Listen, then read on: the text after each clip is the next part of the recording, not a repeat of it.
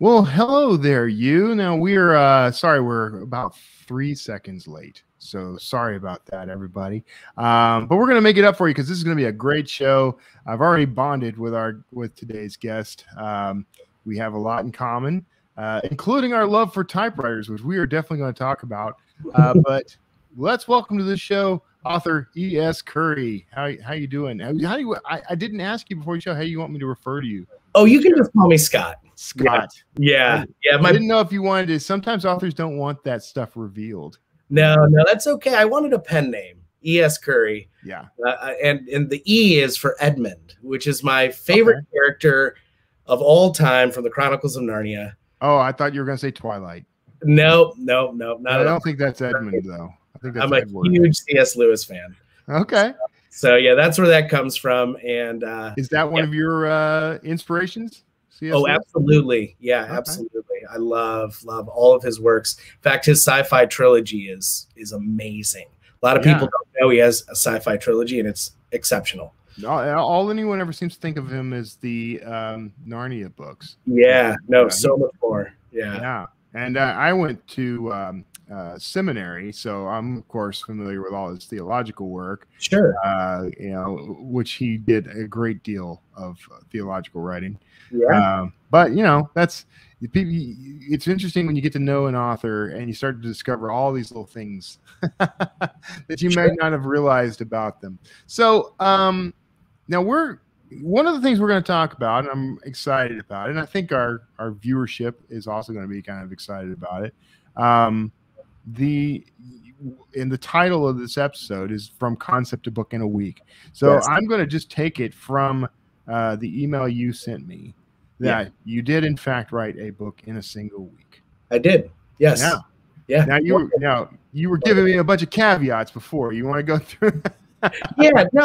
So yes, I did write The Flying Sabuki in 1 week. It's a 20,000 word novella.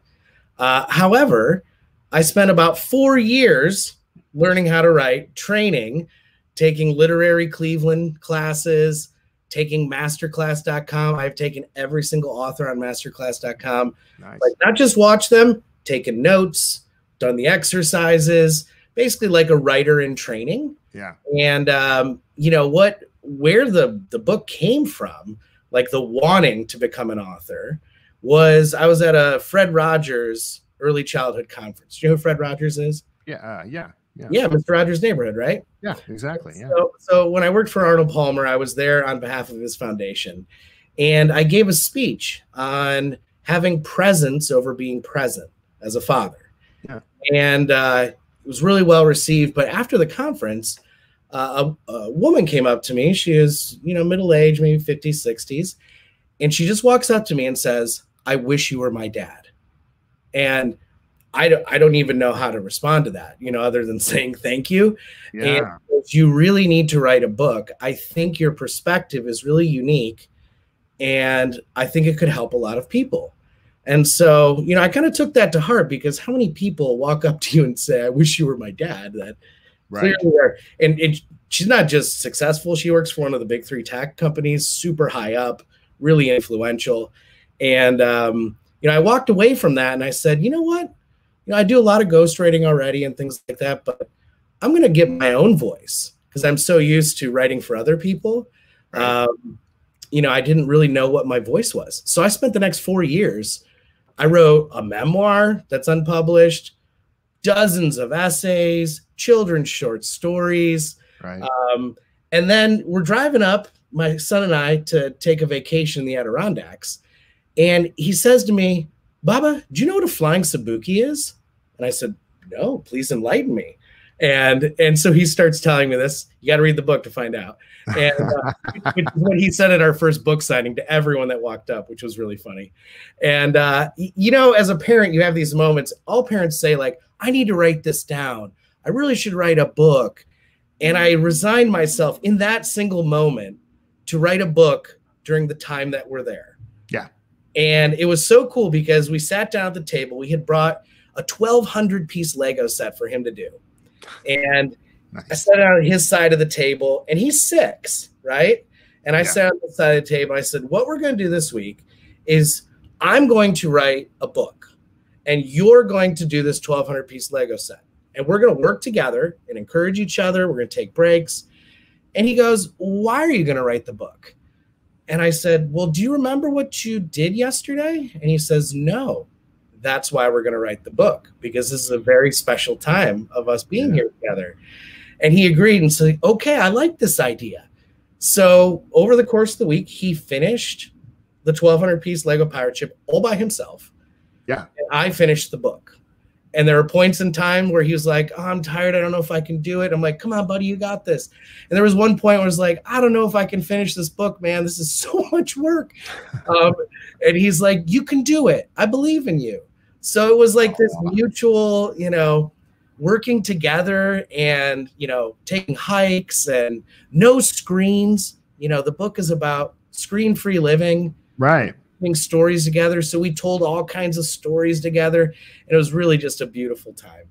And the book itself it's about that connection between father and son, right? Mm-hmm. So it is maybe essential that you use the book itself and the activities with your son as a bonding moment. That seems essential to me. You're exactly right. You know, it's funny. He even says now, would you like to do Legos in writing time? So he's actually now conditioned. So, you know, like a lot of other parents or authors struggle with, how do I get writing in with my kid? Yeah. You know? Well, create something that you can do together, separately together, you know? So it's worked out really well. And we wrote the sequel on our next spring break that we were just up there in the Adirondacks again. And I'm super excited about that. It's called The Philosopher's Ghost. Nice. So this is going to turn into kind of a little series for you then. It is. Yeah, it absolutely is. Yep. Nice. Yep. I'm going to keep that same format, you know, just kind of that nice 20,000 words, you know, 100 pages or so. Yeah. Hour to 90-minute read, you know. Yeah. I think short form, there's a market for short form these days. Not a lot of people have time to read. I think so too. I think it appeals. So people ask me that question all the time. Is there a market for X, right? I think there's a market for everything, but I think that the mistake is thinking that everything fits all markets, you know? Yeah. I think there's definitely a market for short form, but it's a different audience than the market for, say, my novels at 60,000 plus words, right? Sure. So, yeah. Something to keep in mind. That's the tidbit of wisdom we'll throw at the audience right now. Yeah, yeah. So, okay, you answered one of the questions before I could ask it. So thanks for doing my job for me. Hey. I was going to ask you about the word length, so let's talk a little bit about the meat and bones of this. Like, what's the process of writing a 20,000-ish word story? Sure. You know, let's go soup to nuts with this. Like, take us from the process of writing. How many words per day did you aim for? That sort of thing. And, you know, what'd you do when you were done? It's in terms of like editing and such. Oh, no, that's really great. Yeah. Cause it takes a team, you know, self-publishing is, you know, I think it's a misnomer, you know, I mean, you got to have an entire team behind you, a developmental editor, line editor, proofer, cover designer. You need all the things, right? Right. Yeah. Right. So but so to start with the process, it really, you know, I'm kind of you know, there's a plotter and a pantser. Yep. I'm kind of a plotzer. Like, a little bit of a hybrid there. You know, where I have like an idea, and, you know, you see the typewriters here. Right. So I sketch everything on typewriters. So there's something really amazing about a typewriter. And you know this, Kevin, because you can only go forward. There. Yeah, exactly. Yes, there's you don't get all the fancy fee. We'll talk about the typewriters in a second, but exactly. Yeah. But that's where I start. Is I do some sketches, kind of block out an outline of where I think it should go and end up. Kind of the middle's up for grabs. But I never have a problem getting words onto the page. Yeah. That's never been an issue for me. It's really you know, editing. That's what's tough for me personally. Yeah. So, you know, words a day. First day I did like 1,500 words. Second day was like 2,200, 2,300. Third day I got on fire. I did 3,800 words that day. I mean, it even my son was just like, whoa, you were typing a lot. He wanted to know word count too. He's like, how many words we got today, Baba? You know, so like 3,800, man. He's like, let's celebrate. So yeah, that was really cool. You know what I like about that, man?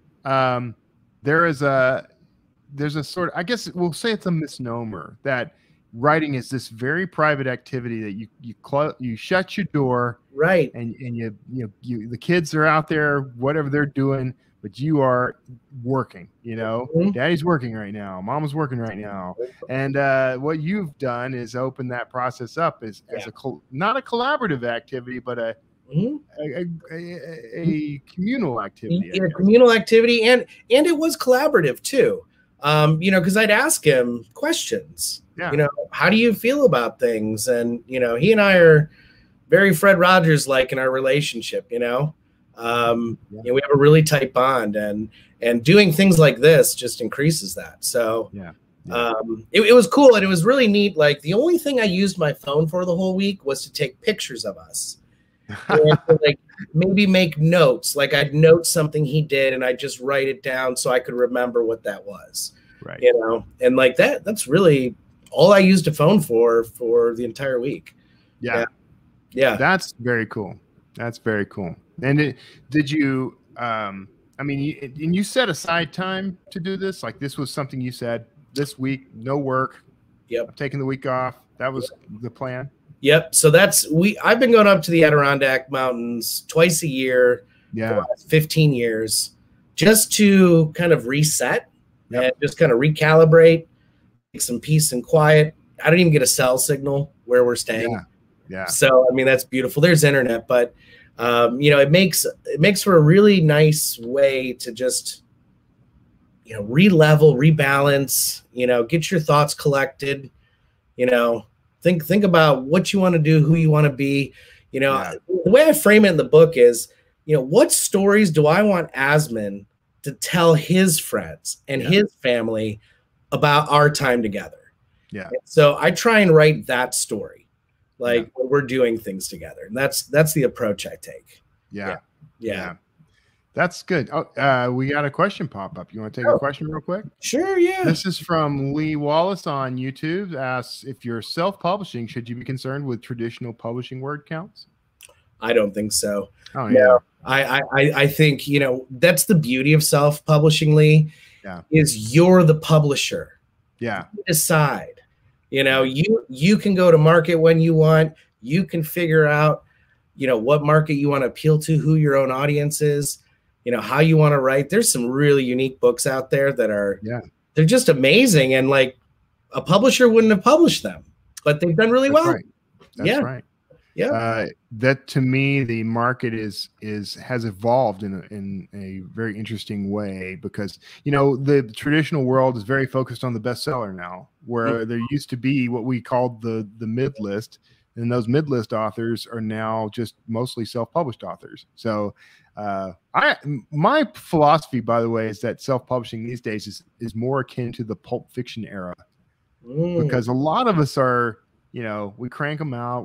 We're dedicated to word count. You know, we're going to make a living with this, by God. So yeah, that's my philosophy. We got another, not a question, but a comment from Tom Ray. He says, writing comes easy for me. It's editing that takes me months. What was your editing process like? Tom, I couldn't agree more, brother. Like that is exactly what happened. So I finished writing the book in a week. Then what's next? You know, I call my buddy Michael Laron at Alliance of Independent Authors, and I say, I need an editor. He goes, here you go. Call Beth Lynn. So she gives me a line edit back. I mean, just full of red. Right. Yeah. You know, I had tense problems because I was writing in the middle of the night and like all the time during that week. And it was future and past all at the same time. So she fixed a lot of that. But then I also had Wendy Lindstrom, New York Times bestselling author. That I work with. She's fantastic. And I was talking with her one day and I told her I'd written this book and she goes, I would love to read it. You know this, Kevin, how many people actually want to read it and do read it if you give it to them? And far fewer than say they do. Yes. She read it that day and sent me back developmental notes in a day. And it was game changing. There was just some really nice thoughts she had, and it made a much better book. And then it was summertime, and I raced sailboats. So, you know, what a life you guys kind of racing sailboats, and, you know, listen to this guy. Yeah, you know, I'm hanging out in the Adirondacks with my son writing this book, and I sail boats, and yeah, what a life. What a life. It's a good life, man. It's what that you brings so that I think is an appropriate time to bring in William's question. It says, is it possible to write a book in a week while working full time? Yes. I have a comment on this too, but let's hear your answer. Yeah, absolutely. William, you can do it. You absolutely can do it. And if I wanted to do it, you know, I did it. Like, it's totally possible. Yeah. I took a literary Cleveland class in January. Yeah. That was 5 stories in 6 weeks. And I had to write an entire story every week for 6 weeks. And we're not talking like, oh, a little like 1,000-word essay. We're talking 5,000-word story, 3,000 to 5,000. So, and I did that no problem, like not even without lifting a finger. It's really about putting your butt in the seat, you know, engaging. And this is why I like the typewriter. I don't have social media screens, things like beep, beep, beep, you know, all over the place. I'm just typing. Just what, your typewriter doesn't alert you when something new pops up on Twitter? Mine does that. Not at all.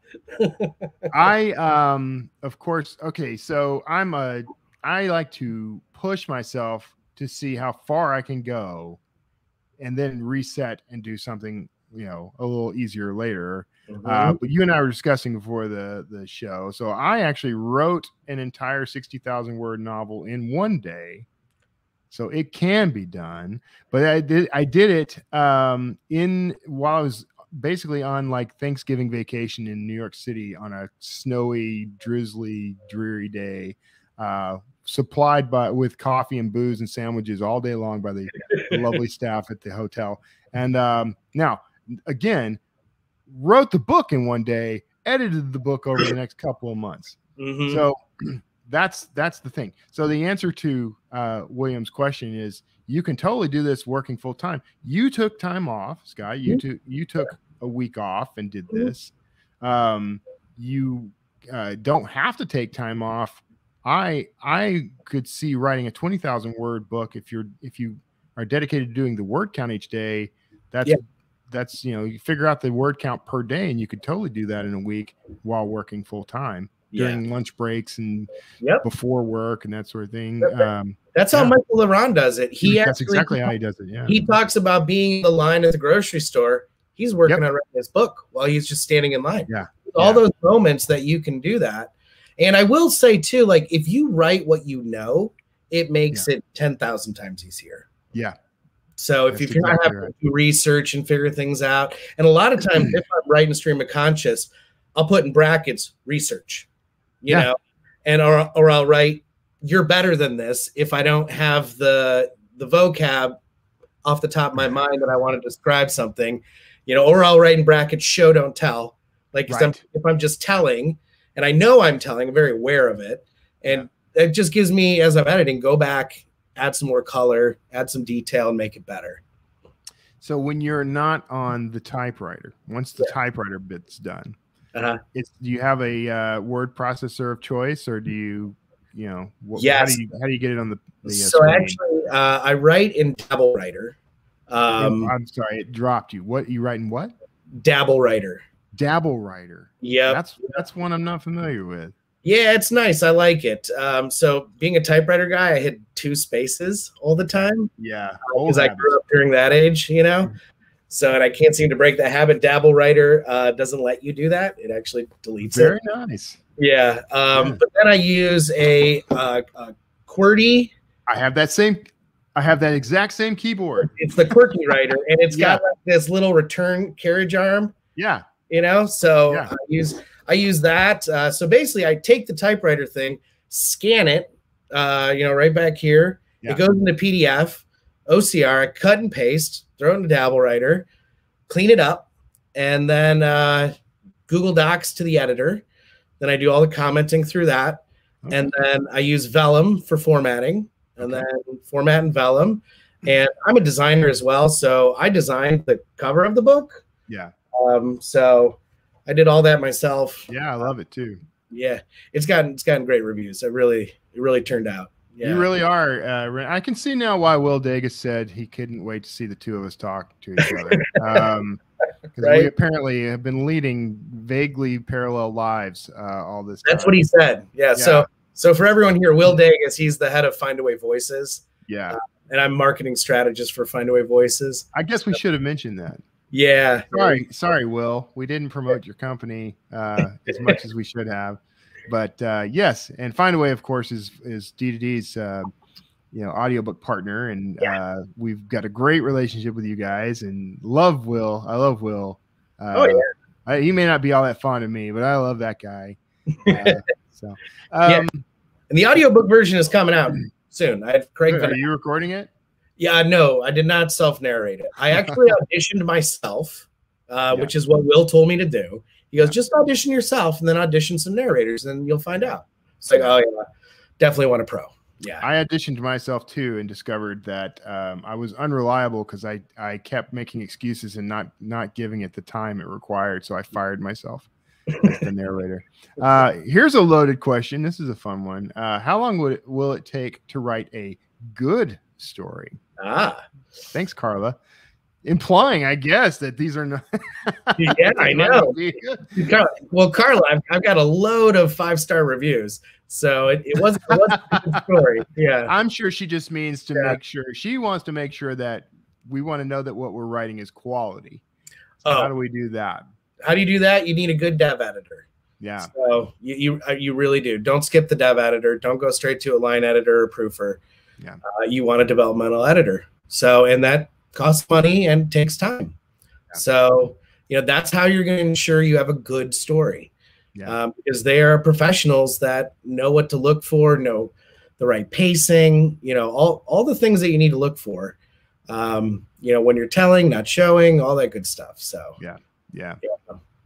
Would you agree with that, Kev, dev editor? Well, yes. I think that most authors do need a dev editor. I don't use one, but and maybe I should. See, it's always dangerous to make comments on this kind of thing, because if you say I don't use one, there's always going to be that person who says, "Well, you should be." But it's not been part of my process over the years. I used to use developmental editors, but kind of fell out of practice with it. Yeah. I think if you find somebody that you've got a nice kind of symbiotic relationship with, really understand your voice and tone, they're going to point out things that are going to make it better. I don't use I don't use someone with the title developmental editor, but I have my trusted readers, the ones that I send my list to, my book to first, and they will let me know if something is amiss. So basically, I guess I'm saying I have a whole bunch of developmental editors. There you go. Absolutely. I would consider that for sure. Yeah, absolutely. Okay, I want to talk about typewriters now. You ready? Let's do it. Because we discovered right as we connected that he and I, Scott and I, share a love for vintage typewriters. How many do you have? I have 5. 5, okay. Currently. Okay. And they're all, you collect a specific brand. I collect a very specific model. I collect Royal Quiet Deluxes made between 1954, 55, and 58. Okay. So I'm looking for a very specific model of typewriter. And I have cherry red, mint green, gray, and turquoise. So they're very, very difficult to find. You can see back here, I've got 2 of them. And they're just a load of fun to write on it. I mean, my favorite thing, Kevin, is that it's visceral. Yes. Like you are stamping your thoughts onto a page, you're swinging the arm over. And when you're done with that page, you rip it out, put it next to you, load another in. There is like this feeling of success that comes from seeing the pages stack up and you've got your manuscript in your hands and you can write on it. And there's just something so tactile about that versus taking my mouse wheel and going bing, bing, bing, bing. Yeah. You're making me feel a little, I loved writing on typewriters. and did for years. And in my early career was all typewriter. I mean, it was, you know, even though I had computers, I remember getting a rejection letter from Marion Zimmer Bradley magazine because I had printed something out on with the, you know, the old style, you know, tear the edges off the paper and all that. And she a dot matrix printer, you know. And after that rejection, I vowed I would type everything on my trusty typewriter, even if I did the first draft elsewhere, you know. So I had a great love for that. But then when I became a copywriter, speed became a thing, you know. Turning out words it's an experience thing, man. So I mean, I'm on the screen all day. Last thing I want to do is get on the screen again at night or 5 a.m. in the morning. So it really, you know, it's an experience, especially late at night. You know, you got this nice hygge feeling with some candlelight and dim lights, a little scotch next to you. You know, I mean, you set the whole tone and mood, and you really, I mean, I think you feel like a writer too. There you are again with the parallels. I've got a nice bottle of Lagavulin back there that I think you and I would enjoy. That's great. You know, and I cheat sometimes because, you know, I miss that visceral feel, that tactile experience. And so I have my little portable, like yours. I don't have the QWERTY writer. I misspoke, but I have one that looks like a vintage typewriter, very noisy, very tactile, mechanical keyboard. And I have my iPad. I have the Hanks Writer app. And so I am noisy as hell at Starbucks. I'll tell you, I'll give you a fun typewriter story here.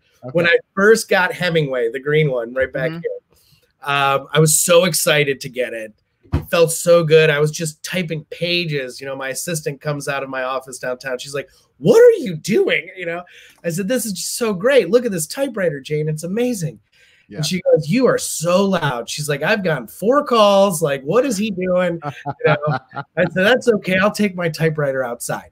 So I took my typewriter to the Cleveland Public Library Park, and I scribbled on a piece of paper, "We'll write you a love letter for a burrito."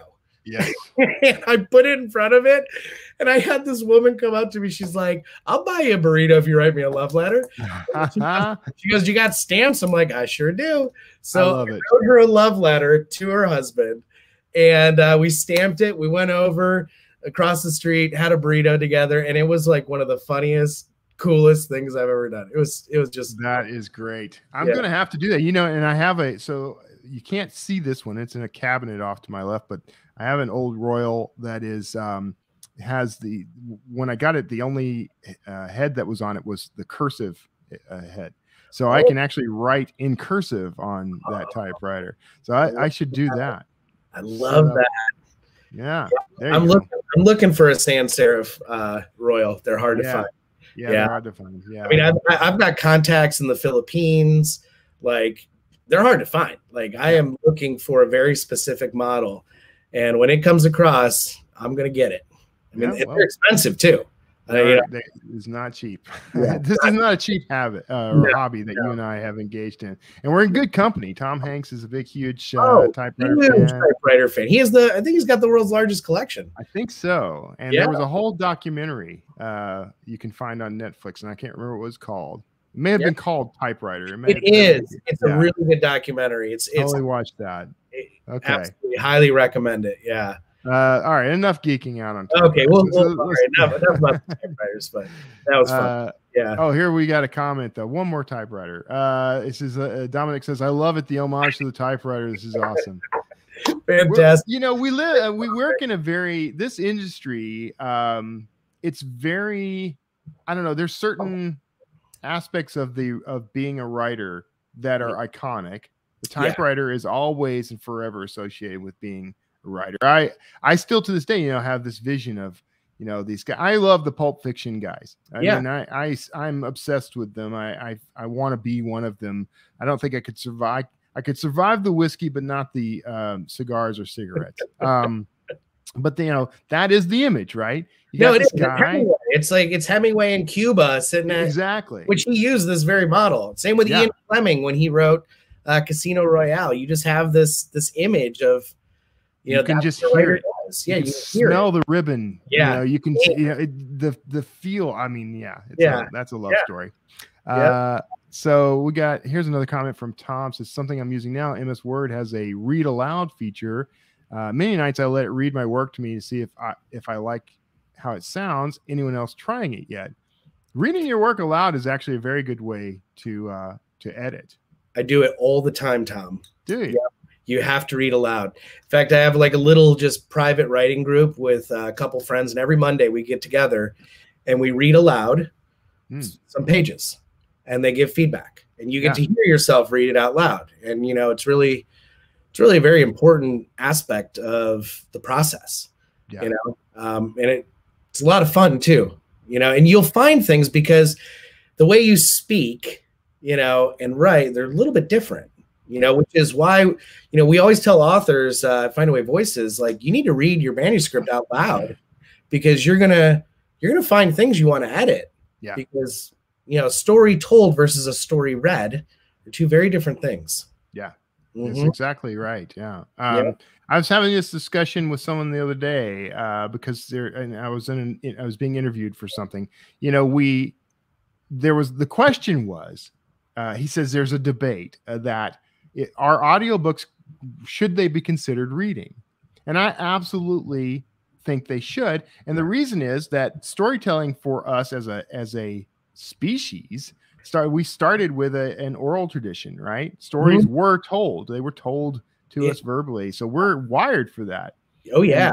And, I don't know about most people. When I read, that's what's happening in my head, is I'm hearing a voice as I read telling me the story. I don't know if that's most people or not. No, that's me too. I mean, I've always viewed it as, it's like an atavistic connection to like our very humanity. Yeah. Like it's so deep, the power of hearing a story. Last night, Åsmund was like, so instead of reading books tonight, instead of doing story world cards, let's just tell stories. And that's what he did. I'm like, sounds like a plan. So we do that quite often. We kind of alternate between reading books. We have story world cards where we make up stories with them, and then we just tell them, so it's a ride. You need to be documenting this process and sharing it with the world. Where's your bond with your child writing course? That's what you need. Oh, I have never thought about that. That's a great idea. I will help you with this. Yeah. I think this is a worthy cause, and I think this will encourage more people to become writers, I think. Well, it's so important because, much of the achievement gap with children has to do with just hearing words. Yeah. So like the book 30 Million Words by Dr. Dana Suskind, it talks about a child between 0 and 5 needs to hear 30 million words to wire up their brain. So, that's really what they need to do. They just need to hear complex vocabulary. Like that's I'm going to have to find this book. Yeah. 30 million words. What was 30 million words. Dr. Dana Suskind. She's out of Chicago. So it's, pretty well known amongst, teacher types and things like that. And that's why they say you need to read to your kid every night before bed, but even beyond that, I've always used extremely complex vocabulary around Åsmund, and he loves to pull it out. It's so funny. He's like, well, I think the camp where we stay at, it's kind of omnipotent. I mean, he's 6 and he says, I think the camp's omnipotent. Why not? Why not? Make your case. You could probably argue that. Yeah. That's cool. Yeah. Isn't that good? That's fine. And I was that kid, by the way. Anytime I learned a new word, I tried it out as often as possible growing up. So that's a good way to be. For sure. Yeah, for sure. And you've got the sequel. You're working on the sequel. I've written the sequel. You've written the sequel. Okay. Yeah. Yeah, this last time we were up at the camp this spring break. Oh, that's right. Yes. Okay. I wrote the first draft. And it's one of those things as a writer, I think what's really challenging is like, so what's next? You did your first book. Yeah. What are you going to do next? Is it going to be the same genre, whatever? I've got a fiction series I've already started writing called The Corona Crown. It's really cool. It's coming along, but I really want to have the series, like at least 2 or 3 books written before I release it. So I can do all the fancy pricing strategy things and all that stuff. Yeah. But I wrote, the sequel to The Flying Sabuki. It's called The Philosopher's Ghost, Camping with Ralph Waldo Emerson. So Nice. there's a legend back in the 1850s or so. Ralph Waldo Emerson, Lowell, Louis Agassiz, a physicist, basically a group of guys from diverse backgrounds, all went up to the 80Ks, and they called it the Philosopher's Camp of Folensby Pond. So really prolific, men of their time. Then they would talk about, the problems of the day, their views. They'd hunt and fish and camp and canoe and a bunch of, the Flying Sabuki was inspired by it. And so I said, why don't I tap into that even more? And we got up there, and the first night we were at the camp, I hear the typewriter going downstairs. I'm like, wait a minute. That's when I see what's going on. I go down there. There's a note in it to us signed RWE. And I'm like, who's RWE? Like, RWE? Like, what's going on? So I think about this. Ralph Waldo Emerson wrote us a note on the typewriter. So we wrote him back. And so the whole course of the week, all of our activities, we had a book signing in Lake Placid, which he congratulated us on, which was Very amazing. nice. So, and so what I do is I'm kind of looking at, his transcendentalism philosophies and teaching my son about that and, learning at the same time. I've always been a big fan of Ralph Waldo Emerson personally. So it was a really nice way for me to dig even deeper into that and, infuse a lot of that into this next book. And so it's, kind of part our experience there, part Ralph Waldo Emerson biography-ish. Yeah. And it turned out pretty cool. But that's a fun, that's a great method, I think. And you see a lot, you've seen that before. Other people have done that sort of thing. But that's that's an interesting take, and the process by which you wrote it makes it even more interesting. So that's a fun, I like that. It's good. It's a good read. Yeah. Do you so someone brought up traditional earlier in the comments, and do you ever think about, like, should you have pitched these books to a traditional publisher or an agent or something? That's funny you say that, but no. I've worked in media and marketing and advertising for 20 years. I really have a deep understanding between trad and self. The lines, they're blurring. They're blurring. They really are. They're blurring a lot. And I'm pretty confident I can do it better myself. Once you've kind of seen the behind the scenes of that world, and and I have working at IMG, with many celebrity clients, I know what that looks like. So I would rather do it myself. I'd rather have editorial control. Like, I know for a fact they would have cut a lot of the story that Åsmund and I put in this. Right. The story that I told him that it needed to be cut. And I know it needs to be cut. I'm not cutting it. Right. See, but that's the thing, though. It's like, it needs to be cut. That's based on what? How do you know it needs to be cut? So I know, like, a trad editor would want it to be shorter. Right. And I know it should be shorter, but it's a 20,000 word novel. Much of the experience was us telling stories together. Yeah. We told, like, I don't know, 20 or 30 of them. They're long. Like, we'd spend an hour telling a story. Yeah. With this game called Stories of the Three Coins. And I just put one of them in the book. Just one. That was, like, underscored how I teach him values through storytelling. Yeah. And it needed trimmed. It did, but talking to editors, it's yours. It would have needed to be trimmed for a traditional publisher for a variety of reasons, and one of those is they have to fit these books into a certain page count, and they have restrictions that come from the printer and that sort of thing. In terms of the budget and to make it economical, right? Yeah. So, but that's the thing. That's why the self-publishing landscape is changing the game. As you said earlier, like, well, basically, I always follow Seth Godin. If you don't know, I'm a huge Seth Godin fan. And his whole thing is, the nature of a book has changed. What we think of as a book is different than what a book was 40 years ago. And part of that is, with the advent of things like ebooks, anything goes. You can have any length. You can have, anything, practically anything. I mean, there are certain things you want to be aware of. But even now with print on demand, a lot of the restrictions that the traditional industry had placed on a work are no longer relevant. So it's a matter of we're living in an interesting and empowered age, I think. It makes for diversity in content too. Yes, it does. It opens the door for storytelling you never would have seen otherwise. And it gives a voice to authors, in terms of, you can't say the word diversity without going in this direction now, but, it gives a group of authors who might not have had a voice, a robust and powerful voice. And, it democratizes everything. I can get very passionate about this. So we're going to divert and go elsewhere, but because we're getting close to having to wrap up, which is a little sad to me. Wow, this has been that went by. I know.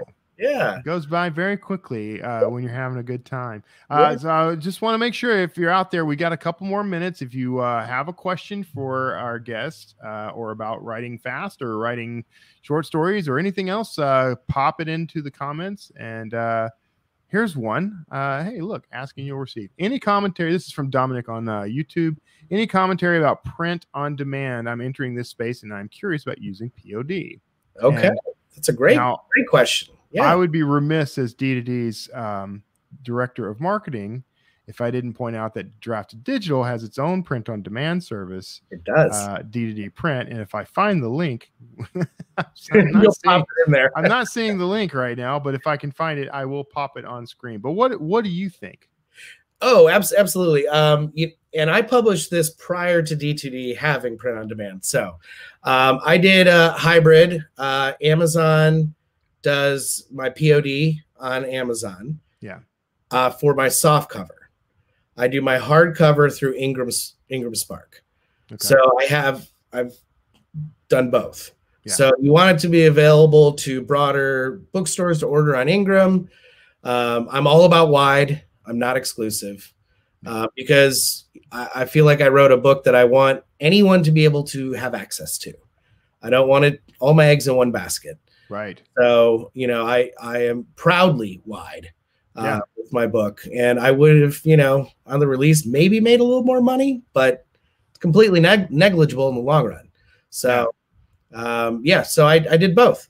And then with my audiobook, I'm using findawayvoices.com. And I'm using Marketplace, which I found my narrator on there, free auditions. And found a great narrator, Craig Van Ness, who's out of the UK. Right. And it's a very different landscape than it was even just a few short years ago with all these options. So I did find the link, by the way. It's on screen now, and if you're listening to this in its podcast form, that link is draftdigital.com/print beta, and that will allow you to sign up because we're still in beta right now, although it's a fully functional, very robust print solution. We will be getting out of beta. I can't tell you when. I have no idea when, but it's soon. That's what we're told. It's going to be soonish. So go check that out. draftdigital.com/print beta. So let's see. I think we got time for one more question from Diaz. Says on YouTube, says this is a question about writing short stories.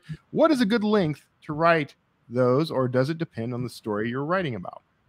I think the story demands the length. Yeah. So I mean Hemingway, the famous 6-word story. Yeah. It's really up to you. And I think it's up to the writer, and that's the beauty of self-publishing. Yeah. I mean, I've written some really nice one-page stories. My first story that I had published was an essay about the coming out of the pandemic. Yeah. And it was really exciting. And that was like, I think like 1,200 words. But yeah, it's really up to you. Yeah. Yeah. Right to tell the story. Yeah. Right to tell the story. Exactly. A few years ago, I, you know, like I said, I like to challenge and push myself to see what my limits may be. And I put myself on a challenge to write a short story a day for 30 days. And some of those were in the 10,000 word range, and some were only maybe 500 words. And I counted it. If I felt like it was a complete story, I counted it. And you'd be amazed at what that does to the way you think. It makes it much easier to compress your ideas and become efficient about it. Yeah.